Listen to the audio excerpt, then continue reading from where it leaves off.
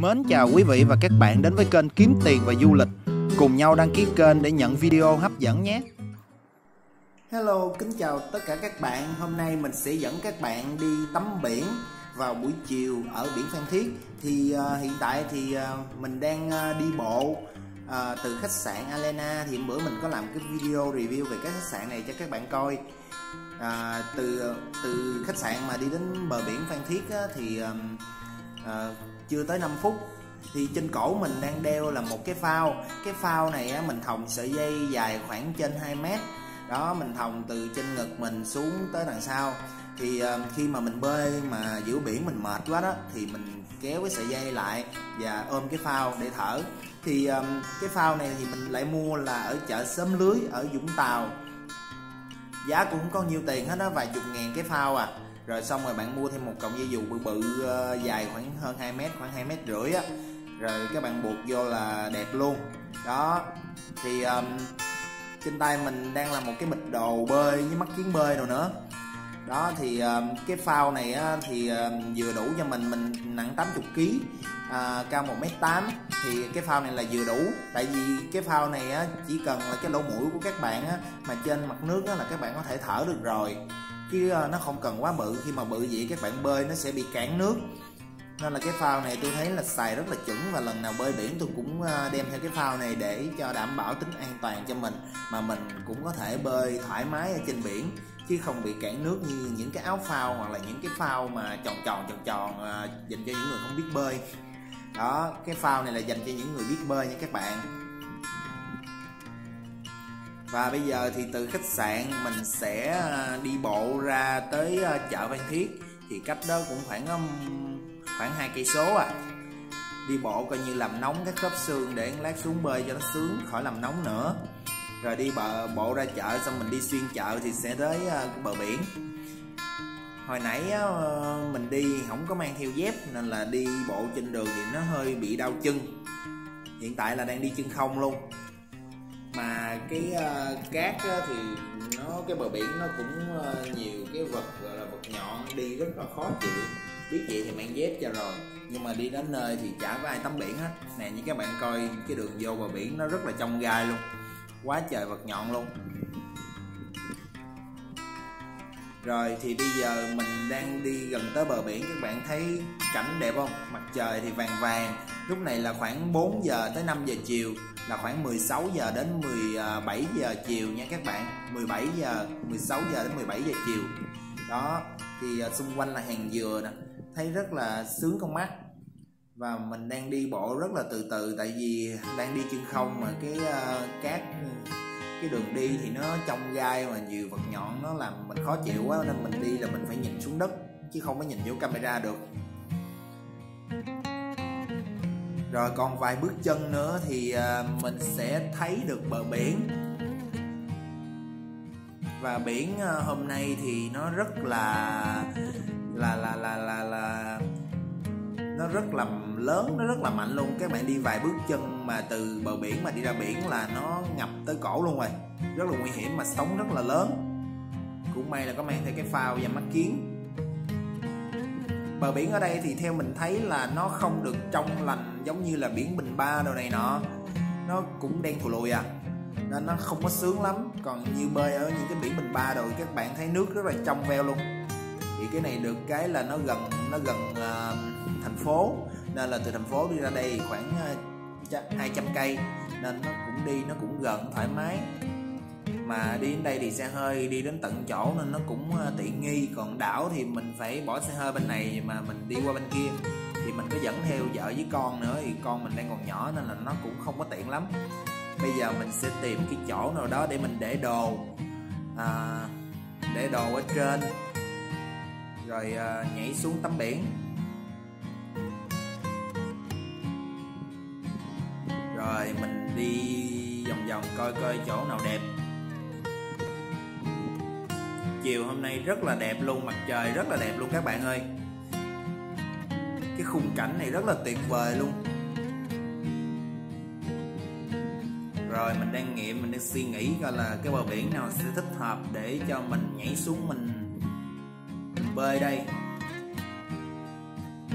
Rồi Xong rồi bây giờ mình sẽ cùng nhau xuống biển. Do là sóng mạnh quá nên là vừa cầm cái camera mà vừa quay ở dưới biển thì nó không có được chuẩn, mà nước biển nó cũng không được trong nữa.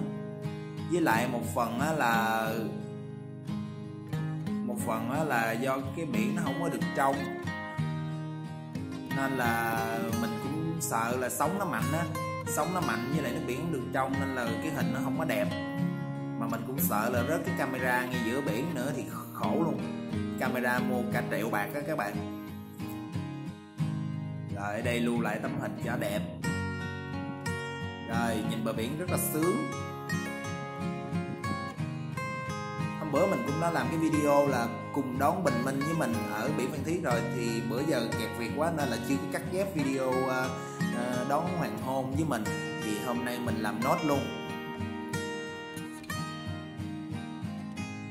Rồi xuống biển, đây cái phao này đeo chéo ngực giống vậy đó các bạn thấy không? Đó, rồi cái phao để cho nó trôi ra đằng sau, nó trôi tự do. Thì mình chỉ cần mình bơi thôi là cái phao nó sẽ theo mình. Đó, thì khi mà các bạn mệt quá hay là như thế nào đó, đuối sức hay như thế nào thì cứ kéo cái phao lên rồi các bạn ôm là cái mặt của các bạn nó sẽ nổi lên. Video này thì mình cắt rất là nhiều rồi, do là sóng nó mạnh mà biển nó mạnh quá nên là nó cứ dập vô cái camera. Hồi nãy quên mắt kiếng, giờ mình mới lấy cái mắt kiếng mình bơi. Đó, như các bạn thấy thì nước biển nó không được trong lắm. Lúc mà nhúng cái camera xuống thì không có thấy gì hết ngoài một màu đen ngòm. Và sóng ở đây thì rất là mạnh nên là bơi cũng nguy hiểm. Mình thì mình sợ là cái camera đó, khi mà các bạn mệt đấy các bạn ôm cái phao giống mình vậy đó là cái đầu mình nó nổi lên là mình lấy oxy được rồi. Rồi mình cùng bơi ra xa coi ở ngoài đó có gì vui không. Như các bạn thấy thì biển giờ có mình bơi luôn, giờ này là có mình bơi luôn. Mà hỏi những người dân địa phương á, thì người ta nói á, là người ta bơi buổi sáng nhiều hơn. Còn mình buổi sáng thấy lạnh quá mình cũng không dám bơi, sợ bị chuột rút, nên là mình bơi buổi chiều cho nó ấm. Vừa bơi vừa cầm camera nó quay nữa nên nhìn nó hơi đảo, gặp sóng nó mạnh nữa.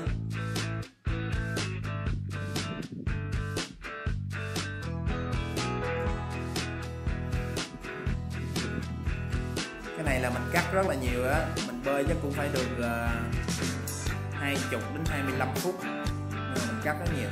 Rồi thì sau khi mà tìm được nhà người dân á thì mình xin tắm nhờ. Ở gần đây có một cái giếng nước thì người ta chỉ xuống đây để mà tắm rửa cho nó thoải mái. Sau khi mà tắm rửa xong thì bây giờ mình lại lên bờ và mình tìm. Ở trên đây thì gần cái chỗ mình tắm có một cái quán ăn hải sản, nhưng mà giờ chưa đói lắm nên là cũng chưa ăn, có kêu chai nước ngồi uống thôi à.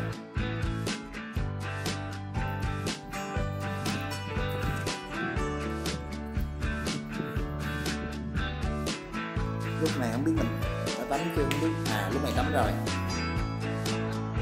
Rồi sau khi tắm xong thì kế bên cái chỗ đó thì mình thấy có một cái homestay, nó tên là No Oil. Thì ở đây thì nó ở sát bờ biển luôn. Đây mình vô review thử, mình có xin vô review thử là tiện nghi trong đây rất là đầy đủ, giường, máy lạnh, máy nước nóng, đủ hết. Nhưng mà có vẻ là nó hơi chật, nó chỉ thích hợp cho những cặp đang yêu nhau rồi thích đi vượt đồ này nọ thì vô đây rất là sướng. Tại vì nó được cái là nó có view biển và nó rất là nhỏ gọn, và trong đây nhìn giống như là cái chỗ rất là hiện đại luôn. Chắc ở đây tầm 10 đến 12 mét vuông nhưng mà nó rất là đầy đủ tiện nghi luôn. Đó, vô review sơ có tivi rồi luôn nha các bạn, có bếp rồi luôn nè. Đó, nhưng mà chắc không có nấu ăn trong đây đâu, chắc rửa tay rồi thôi, thì bày mấy cái đồ ăn lặt vặt mua ngoài vô thôi. Đó thì nó nhỏ xíu vậy á. Đó, mình cao 1m8 mà đi rồi cũng phải khum đầu. Thì nếu mà các bạn thích cái không gian mà nó gọi là nó hoang dã mà nó gọi là nó phiêu lưu như vậy thì cũng nên vô ủng hộ. Bữa hình như hỏi là khoảng 400.000 một đêm. Đó, có gì các bạn lên Google Maps các bạn search cái chữ đó thì nó sẽ ra, thì các bạn gọi hỏi giá trước thì xe hơi. Nếu mà đi xe hơi thì các bạn sẽ đậu ở ngoài, xong rồi mình đi bộ vô. Từ ở ngoài vô đây là khoảng vài trăm mét thôi, nhưng mà được cái view rất là đẹp, sát biển. Rồi bây giờ mình sẽ cùng nhau đi bộ ra ngoài để coi cái chỗ đậu xe hơi. Mà camera này hình như buổi tối nó không rõ luôn á. Camera này của bắp thiệt, này là GoPro nha các bạn, nên là thấy nó cũng không có sáng lắm. Này chỉ quay vào lúc trời sáng thôi, còn quay lúc trời tối. Đây, No Oil Homestay, nó nằm ở ngay vị trí này. Các bạn lên Google Maps search thì nó sẽ ra thôi. Đó, cái hình của nó buổi sáng nó như vậy đó. Cảm ơn các bạn đã xem đến hết video, và nếu thấy hay thì hãy like và share, và nhớ đăng ký kênh ở nút subscribe ở bên dưới. Nhớ đăng ký kênh nha các bạn. Cảm ơn các bạn.